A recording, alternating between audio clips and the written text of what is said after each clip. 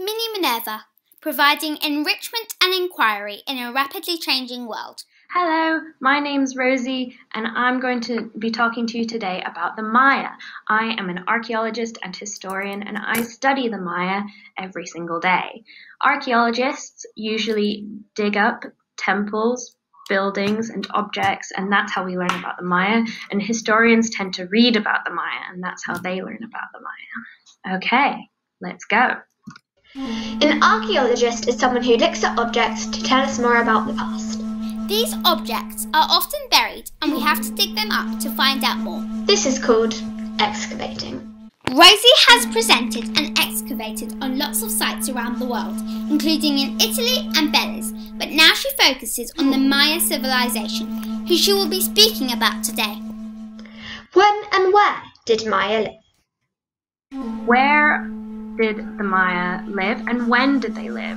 The Maya emerged as a culture about 4,000 years ago, and they live in North America, in the green here. So this is Canada, this is the United States, and this is Mexico.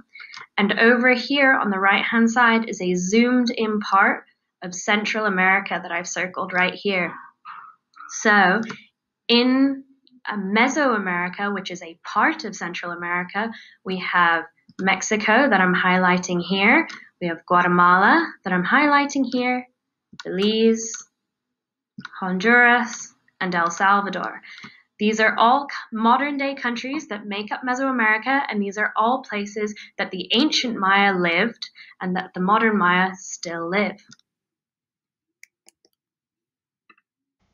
What sorts of buildings did they have?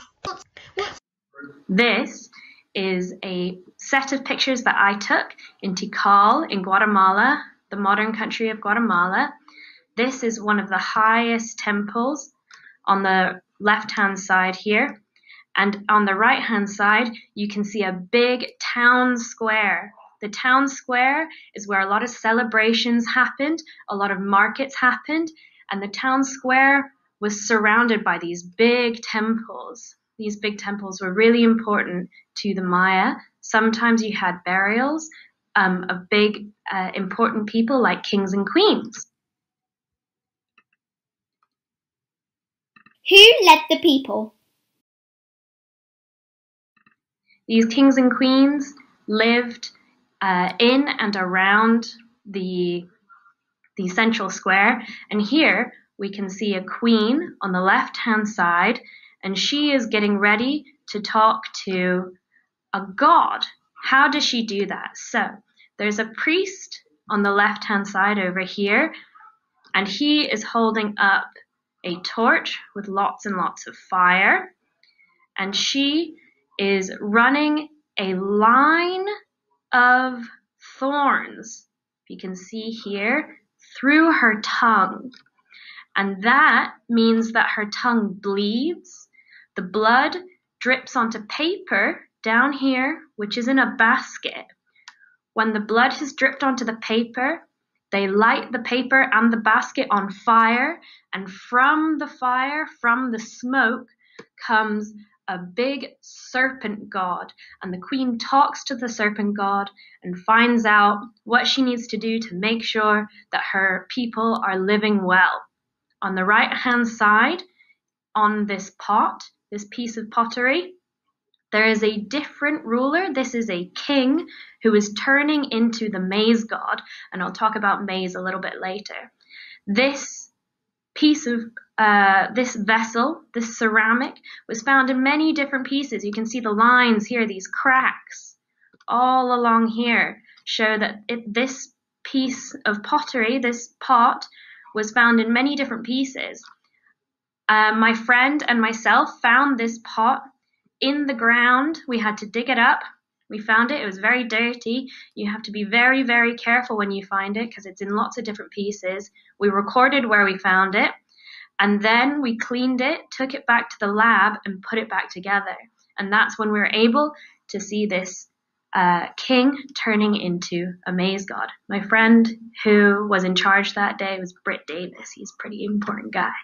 So, what did they eat? The maize from the maize god. Maize is corn. Corn is very, very important to the Maya. They eat it every single day, and it is believed that the earliest Maya, the first Maya people, were made from corn, that the gods made a dough and formed the dough into people and then baked it and breathed life into these people, and that the Maya now eat corn to sustain themselves. There's lots of different types of corn. We know about yellow corn. It's our most common kind of maize in the UK, but there's also purple corn, red corn, orange corn. There's so many different varieties, and they're so important to the Maya. On the left-hand side here, we have chocolate. The Maya did not eat chocolate. There were no chocolate bars. Instead, they drank chocolate. Chocolate was very thin. The Maya didn't have milk. They didn't have cows. And so they drank their chocolate with a really foamy texture. It was very loose texture, and in order to make the foam, you would pour it from a really high height, and that would get lots and lots of air into it, and that would make it super foamy. The Maya also didn't have sugar, so instead they sweetened it with honey. What did they wear? These are two pictures of modern-day Maya people who are weaving traditional ways that the ancient Maya, their ancestors, used to weave. Archaeologists don't find looms and they don't find clothing because the clothing and the looms are made of really, really fragile materials that rot and decay, and they melt away in the ground, so we can't find those. Instead, we know about ancient Maya weaving, one, through the traditional methods that have been passed down that the modern Maya use, and two, from images, so from paintings on pottery and from carvings in stone. What materials did they use?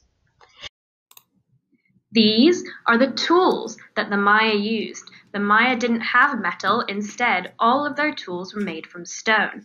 On the left here, the black stone is obsidian. It is a volcanic rock formed in layers. And when you hit this rock with another very heavy rock, one of the layers flakes away and leaves a really sharp edge.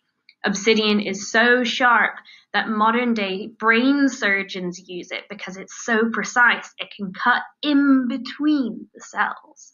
On the right-hand side here, you can see a different stone. This is chert or flint, and it's formed in the same way. It's formed in layers, and you hit it to flake away that layer and create a really sharp edge. It's less sharp than obsidian, but it's still very sharp. The Maya used all of these as cutting tools.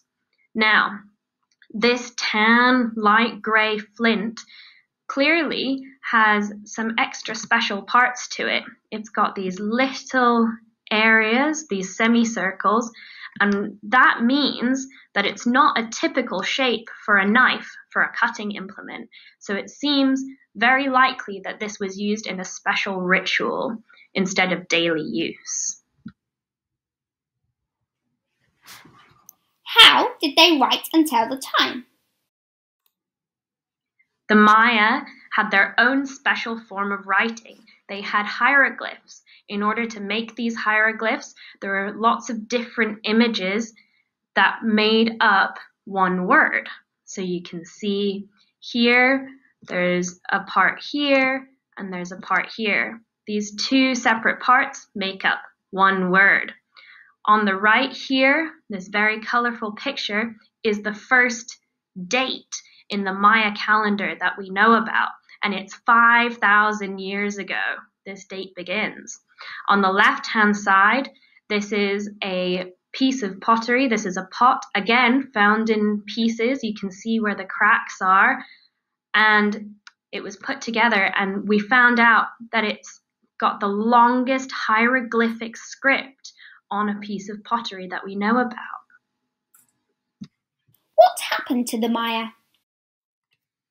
The Maya today are still around. They didn't disappear, and they're just like you and me. Their culture has changed a little bit, but many people still celebrate in traditional ways in their ancient town squares. We are so grateful to Rosie for talking to us. Interested in learning more about the Maya?